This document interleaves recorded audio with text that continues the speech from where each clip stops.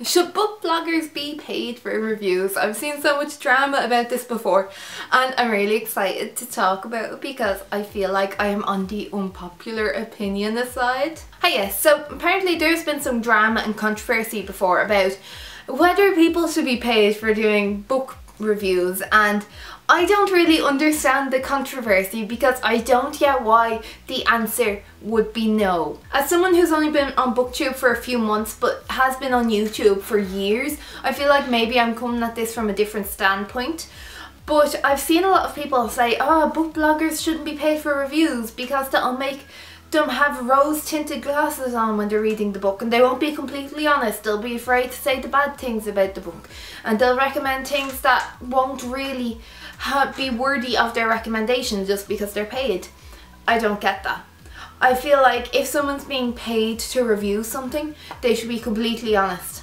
And when you're getting a book from NetGalley, say, or if you're sent a book from publishers, you're sent an ARC or just a finished copy, you're still getting a payment of some form because you're getting this free gift and you're going to review it, and that shouldn't affect your review overall. So why would money change it? I've been really harsh on some of the books that I've reviewed from NetGalley because I just don't believe in them. I don't think that they're any good.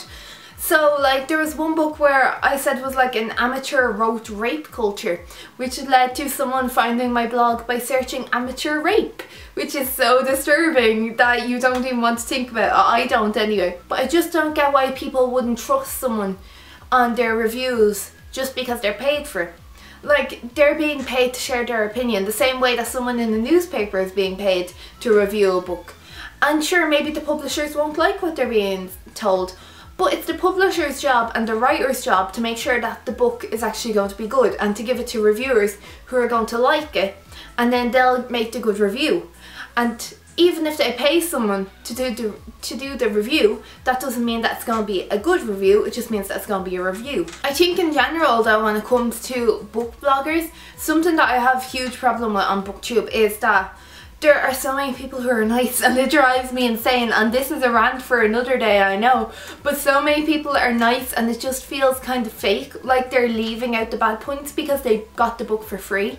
So I understand why people will be concerned that if they're being paid to do the review, then they're going to be even less truthful and they're going to hide all of the bad points and they're going to be like, oh yeah, this is brilliant, and shove the book in your face and try and promote it so that it'll get views and get looked up on Amazon and then eventually get purchased by people. But the thing is, if you know that the person isn't great at reviewing, then you're not going to trust their review anyway. Maybe if someone does get paid for a review and then they give it a bad review and everyone's like, oh, don't trust them, well, there goes their trustworthiness anyway. Nobody's going to watch them anymore. Nobody's going to listen to them or care what they say because they're not going to be trustworthy. Let people get paid and then you can figure out for yourself if they're worth listening to. Personally, I think that if you have grown a large audience and you've put in so much work to be able to have lots of people listen to your opinions and take them into account when they're deciding what they're going to buy, or maybe they just listen to them and go, okay, yeah, I'm going to stick that book on my TBR, I'm going to take that book off my TBR. You are, I hate the word influencer, but you are influencing people in a way, and I think that goes for everyone across the board when it comes to small booktubers with like 50 subscribers to people with 300,000. And I think at the end of the day, if you have grown a large audience and you're able to give books a huge platform and you could potentially affect book sales, you should be paid for that by the publishers because they're going to be making money off it. If you're promoting their book and you're saying how brilliant it is, you should be paid also for helping them make all that profit. At the end of the day, it's not easy for booktubers to get a lot of sponsorships. Like, if you can't rely on publishers for sponsorship, then where do you go? You have to go to stationery brands, you have to go to, like, I saw Christina, I can't remember her second name, Poland Banana Books.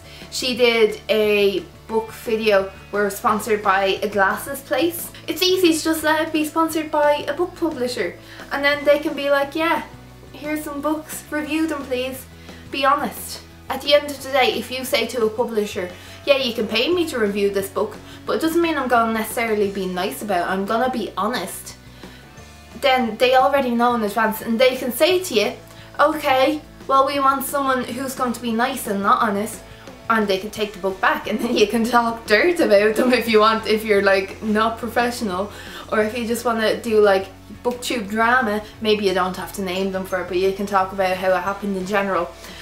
Or you'll get a publisher being like, yeah, sure, we believe in this book, we believe that you're going to enjoy it and you're gonna say nice things, and we think that it should be read by your audience, so here you go, here's some money, please promote it, please say that you love it or you hate it or whatever you think of it in the end. Because even if you say something bad about it, you're still bringing it to people's attention, so you're still bringing the author to people's attention, and you're making people aware of the book. And sure, maybe a lot of them will go, yeah, no, I'm not going to give that a go. But some people might hear about it and they might hear what the story is and go, you know what, they didn't enjoy it, but it seems like the type of thing I would enjoy. And then they'll still end up being aware of the book and buying it. I don't get why this is any different to people who review beauty products or food products or anything else, because at the end of the day, it is still a review that people are being paid for. Especially when it's makeup, loads of people are paid for that, and I don't get why it'd be different. Maybe it's because books are more a personal thing. Makeup is, you apply it and then it might work for your skin, it might not. Whereas books are more personal and you're reading it and you're experiencing it, and your experience may be completely different to someone else's even though it's the same book. And maybe it's because usually books are written by one person and then they just have a team who help make it that, and that's self-published. Maybe that's it.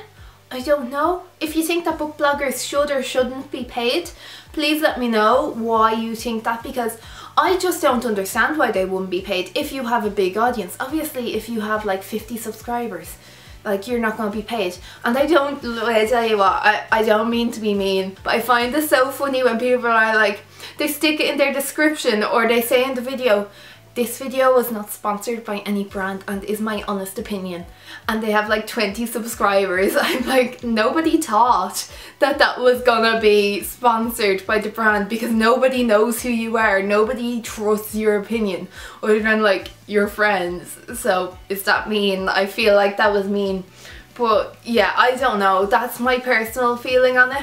Obviously I'm just saying that people should be paid so that when I have like 300,000 subscribers, I can justify it, being like, I always thought they should be paid. I'm only 299,800 subscribers away from being a millionaire, yo!